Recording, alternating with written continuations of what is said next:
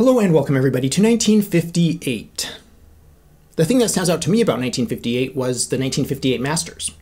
Over everything else, Arnold Palmer won, but not without controversy.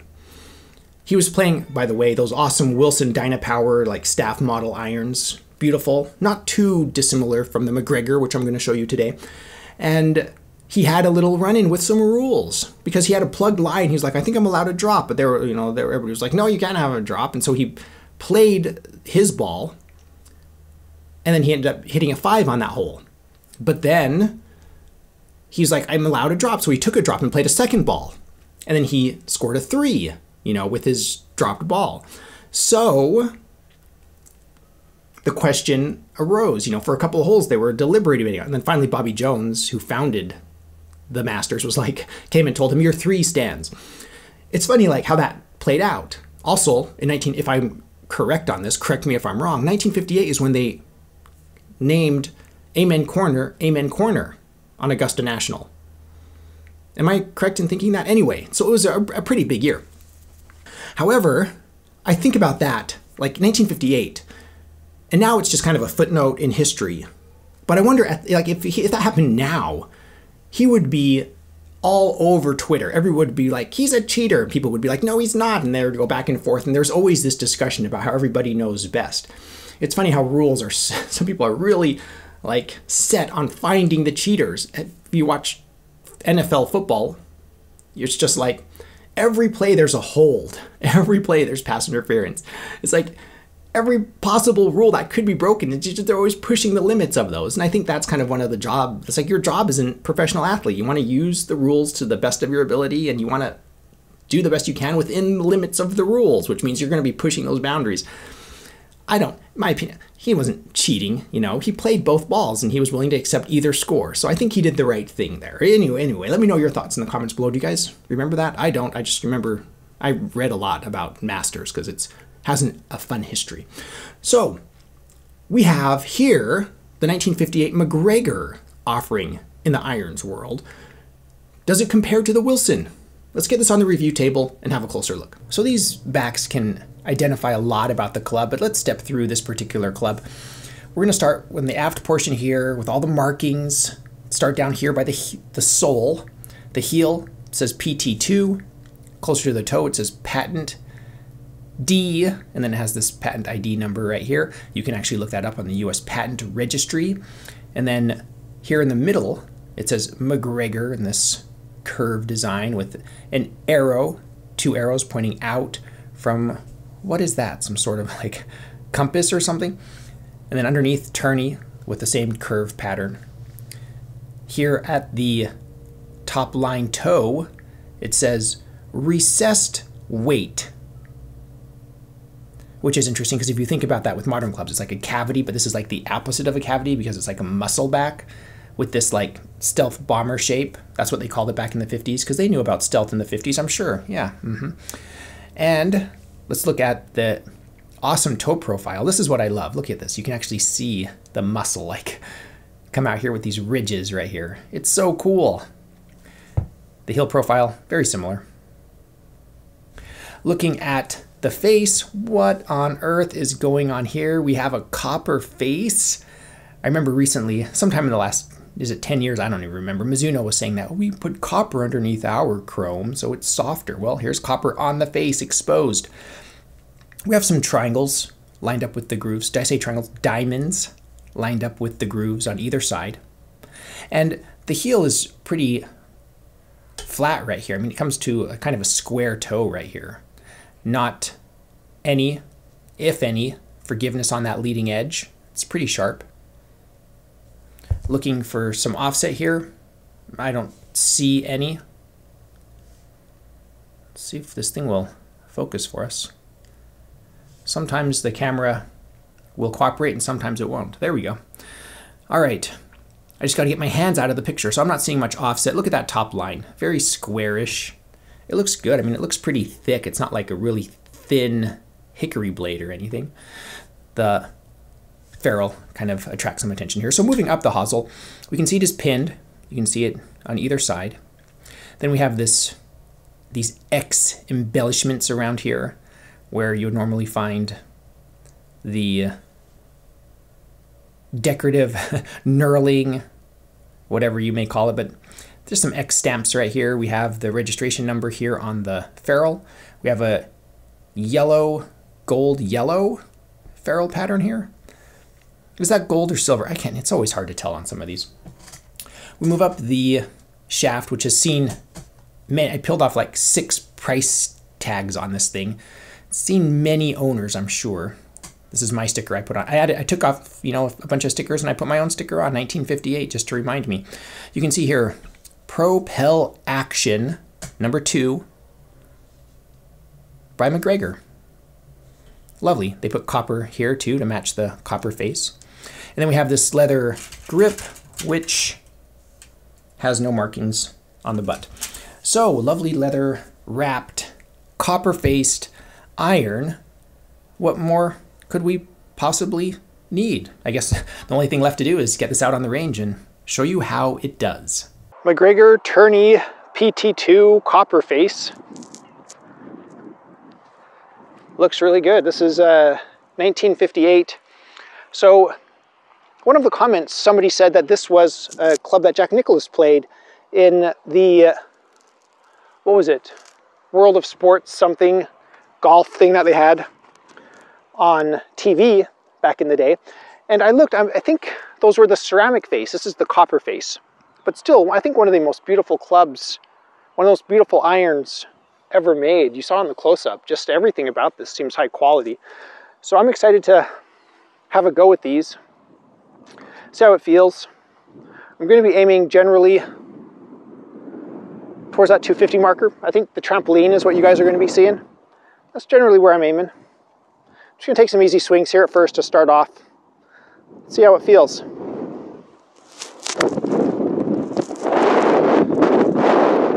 I suspect that's wind carrying. What about 150? Which is good for me for a 7-iron.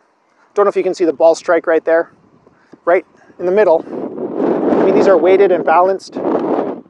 After I hit that hickory niblick, that James Spence, I have a whole new appreciation for well-balanced clubs.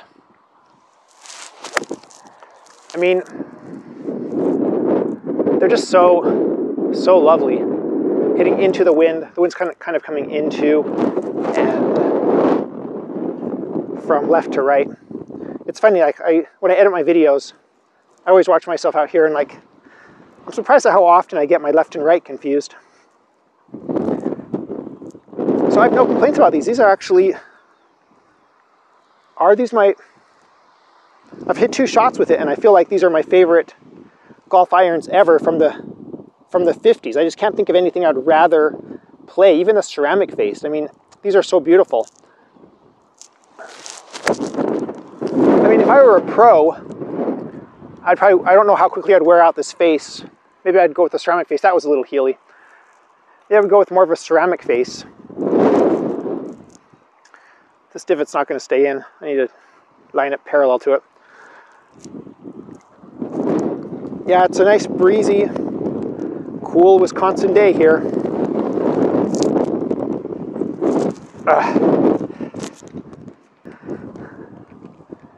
All right, let's hit one more here, and we will go back to the studio.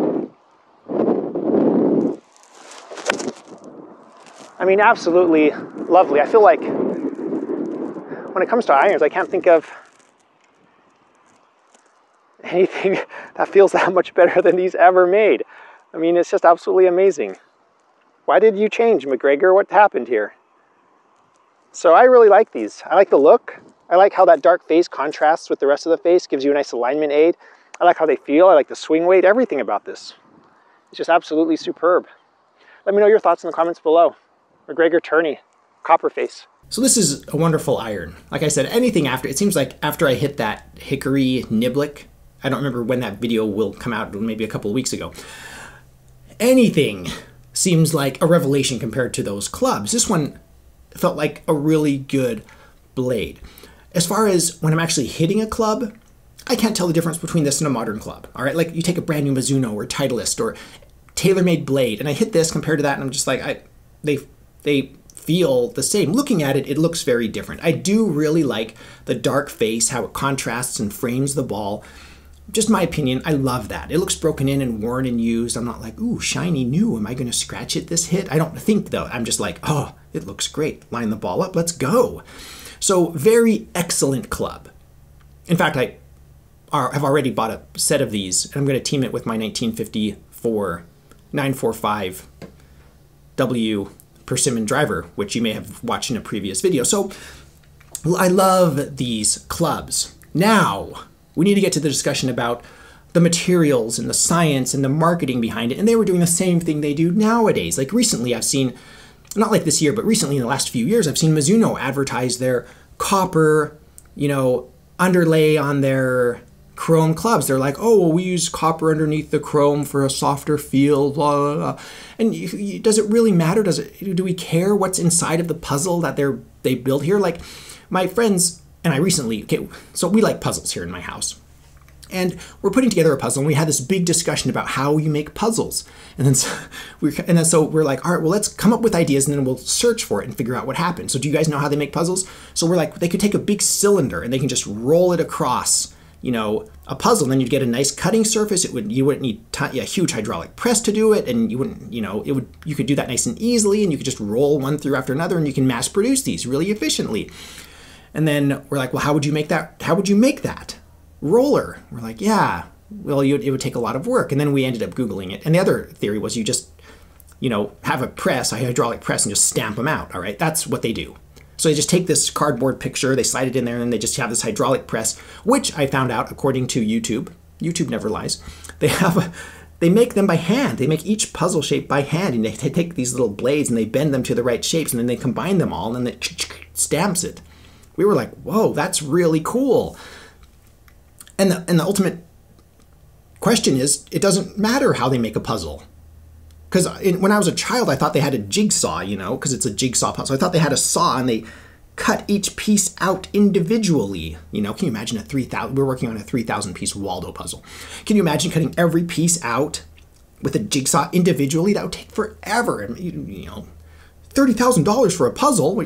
Yeah, well, it was 2 months of manual labor for that.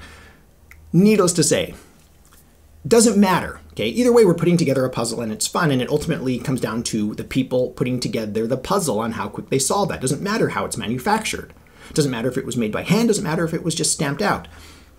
So what does it matter? They can make all the claims they want. Maybe they can make it sound differently if they want, and people do that nowadays. It's like an exhaust on a car, same with a driver or a club. Or we want it to sound like this, we're going to make it sound like that. But what effect does it have on my golf game? As long as the center of gravity is somewhere in this face region, and it's not off, in Timbuktu like that hickory niblick I hit, ultimately it doesn't matter. So to me, this is a very playable club. I don't see this as any better or worse than any golf implement made today. And they're still marketing back then. A softer face for a softer feel, for more spin, for more control, for a better look. It was all marketing.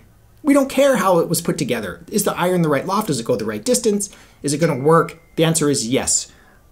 I totally just hit I'm sitting on a metal table, and it made a nice bell ring. I'm not sure if my microphone's going to pick that up.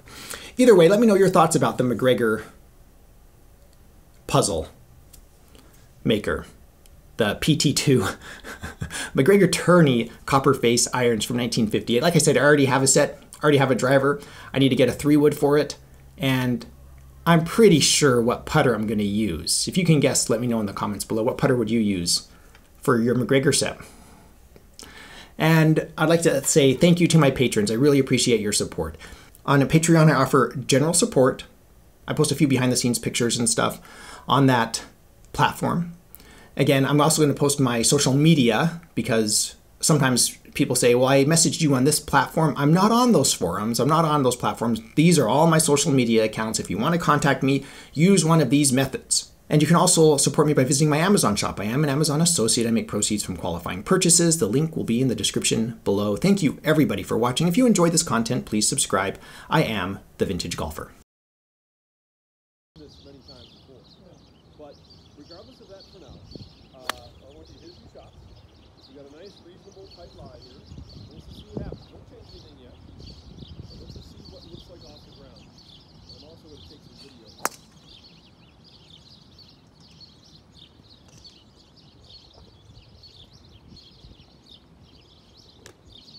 So that's a form of bottoming out too soon. You didn't hit behind it, but you hit up on it. You hit it on the upswing. That's why you hit a pin. Yeah, that's good. Okay, same thing.